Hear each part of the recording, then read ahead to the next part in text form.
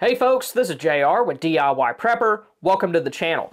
As preppers, we try to be ready for as many different types of situations as we can. While things like weather events and other small-scale disasters do happen regularly, we also live in a time where it's wise to start focusing on some of the larger scale disasters as well. One of the most dangerous threats that we could face would be an EMP, or an electromagnetic pulse. This could potentially take our society back at least 100 years, and the loss of life would probably be tremendous. So today we're going to be talking about preps that you would need to help you survive the aftermath of an EMP. It's important to understand that no one knows exactly what an EMP would do to modern society. Some things just haven't been researched all that well, while others that have are classified. But all experts agree that it would probably be very bad. Anything that's connected to the power grid will likely be destroyed. That includes everything from large transformers, which could take months or years to replace, all the way to your television and refrigerator or other devices you have plugged in at home. And devices with antennas would also likely be destroyed. However, there is some debate as to which electronics that aren't directly connected to the grid would survive. There's some research out there that suggests that a lot of cell phones would actually continue to work, but the infrastructure that makes them useful probably wouldn't. The survival of other electronics, including those found in vehicles, would likely depend on several circumstances. These could include how far away they were from the pulse when it happened, as well as how well they were shielded from it. There's a lot of electronics that we use today that wouldn't be too useful in a long-term survival situation, but there are some devices that could be game changers. Radios can be used to communicate with other members of your family or survival group, and motion sensors could be used to help monitor your property. Flashlights are always good to have around, and red dots and other electronic optics would be very useful to have in a fight. And if you have devices like these that use rechargeable batteries, then some sort of generator, especially a solar option, would be useful. That is, as long as nuclear winter or nuclear autumn doesn't prevent them from working. And while many of these devices could help you survive the aftermath of an EMP, they're also the ones that are vulnerable to one, so you would need a way to protect them. Faraday bags like these are good for protecting small electronics. They come in a few different sizes, but they get pretty expensive the larger they get. Homemade Faraday cages made from things like trash cans and ammo cans are another option, but you should test them as thoroughly as possible to ensure that they seal well and actually work. For this one, I used a galvanized steel trash can and some aluminum tape to cover the gaps between the handles and the body of the can, as well as its seams. I lined the bottom and sides with cardboard to insulate the devices inside from the body of the can, and also made a gasket out of some aluminum foil that I folded over a couple of times to fit the top. Although I don't have specialized equipment designed specifically for measuring its level of protection, it did do a very good job eliminating AM, FM, and then also cellular signals. My wife tried to call me twice, and both times it went straight to voicemail, and it wasn't detectable using the Find My app on my computer. So that means that the network wasn't able to communicate with that device at all. As far as what I'll be keeping inside, I'll have things like a solar power station, along with some spare battery chargers, a GMRS radio, and some smaller devices like motion sensors. You can also purchase things like Faraday tents, although since they're so large, they can get pretty expensive. The Faraday trash can that I made cost around $60 even after taxes. If you have odd-shaped or large equipment like solar panels, a cheap although junky option may be to keep them in their original box and wrap that box with aluminum foil. Adding multiple layers of foil, somewhere between 3 to 5, would give you the best chance of success. And while the panels themselves should be relatively safe, they may contain components that could be damaged. I'll be doing a full video showing how to make Faraday cages out of just things you may have lying around the house, so keep an eye out for that. And after I post that, I'll be sure to put a card at the end of this video. Another thing that you need to have to survive an EMP is plenty of water stored at your home. If one immediately precedes a nuclear strike, you may be sheltering in place for a while, and obtaining water from outside may not be safe. Bottled water and portable water containers would be very useful in these kinds of situations. I also like portable water containers because they can be used to hold water that you collect later on once it's safe to do so again. Larger containers like barrels are good to keep in your garage or basement and can also be used in rainwater harvesting systems. And it's also important to not overlook last-ditch water storage options like collapsible water containers and bathtub liners like the Aquapod or Water Bob. If you live in an area where sheltering in place makes sense, filling these up at the first sign of trouble can greatly increase your available water storage. Most municipal water supplies are gravity fed and will continue to supply water until the towers and supply lines are empty. Even if you don't have containers like what I mentioned, even filling up things like cooking pots and pitchers or 5-gallon buckets would be better than nothing. Since an EMP would likely result in a long-term survival situation, you also need to have a water replenishment plan. For many, the best way to go about doing this would be to use a rainwater harvesting system built into your home. If you're unable to do that, a makeshift system using things like tarps and totes could work, and setting out towels and letting them absorb rainwater is another possibility. However, you do need to be aware of the possibility of black rain, especially during the hours and days immediately following a ground strike, because the last thing that you want to do is drink water that's been contaminated by fallout. If you collect water from other natural sources, aside from radioactive contamination, you also want to do what you can to remove biological and chemical contaminants. And in situations like that, using a multi-step water purification process would probably be the way to go. Start by using something like a Sawyer tap filter attached to a bucket to remove sediment along with bacteria and protozoa.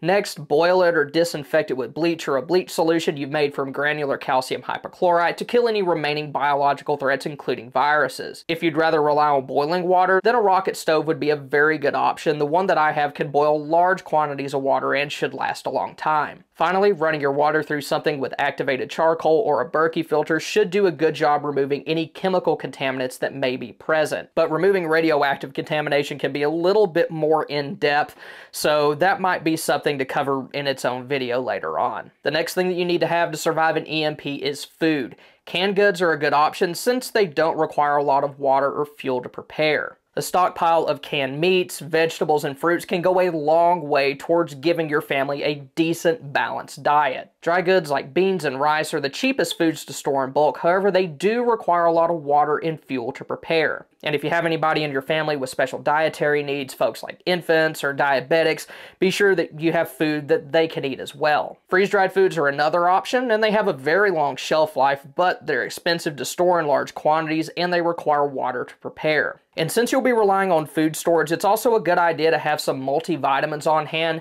Those can kind of fill any nutritional gaps that are left by the foods that you have stored. Although radioactive contamination may make this difficult in some circumstances, you should also try to grow as much of your own food as possible. The effects of an EMP would probably last for months or years, so you need to think about long-term survival, not just survival for however long your food storage will last you. This could be something as simple as growing sprouts in your windowsill or having a full-fledged garden. Another important consideration when it comes to food is having multiple ways to cook off-grid. If you need to shelter in place, then being able to cook indoors would be essential. Having something like a butane stove or an alcohol stove would allow you to do this with relatively little risk. If you need to move from one location to another, having something portable like a Solo Stove Lite or a Firebox stove would allow you to prepare food using multiple fuel sources, and the Solo Stove has the added benefit of producing very little smoke. But probably the main thing is just to avoid relying totally on stoves and grills that use finite fuel sources like butane and propane.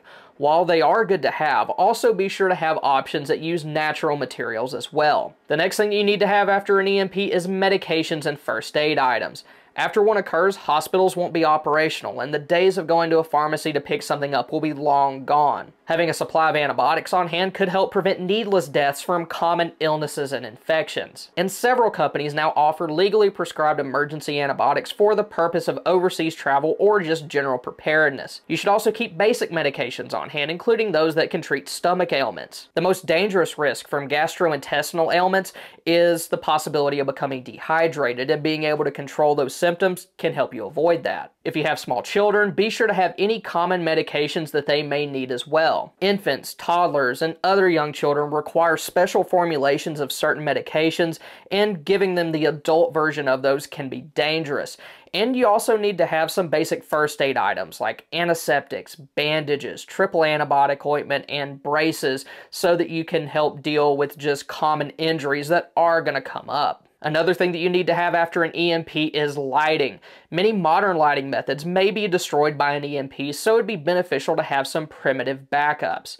Many people will gravitate towards candles, but these do have some drawbacks. They don't produce as much light as some other options, and they're also more likely to start a fire on accident. They are, however, very cheap and easy to store in large quantities.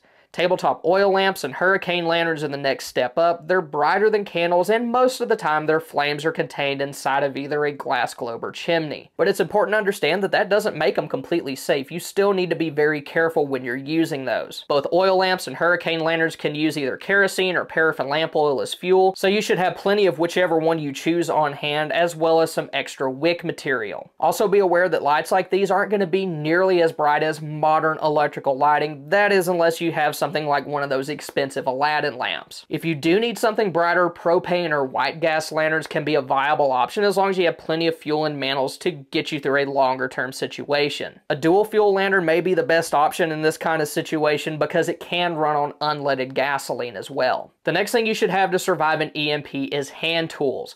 Modern power tools are nice, and I love mine, but they do have sensitive electronics that could be vulnerable to an EMP. Having basic hand tools like hammers, screwdrivers, and wrenches is just a good idea for everyday life, but having other tools like hand saws would be useful if you couldn't use your circular saw or sawzall. Other manually powered tools like braces and bits and egg beater drills would allow you to drill holes of different sizes and depths. As a general rule, the egg beaters are good for smaller holes, while braces and bits do very well if you need a hole with a large diameter or you need to bore deep. Drill bits designed for impact drivers work very well in egg beater drills since they have a 1/4-inch hex shank, which will prevent them from slipping in the chuck. You should also have dedicated survival tools as well.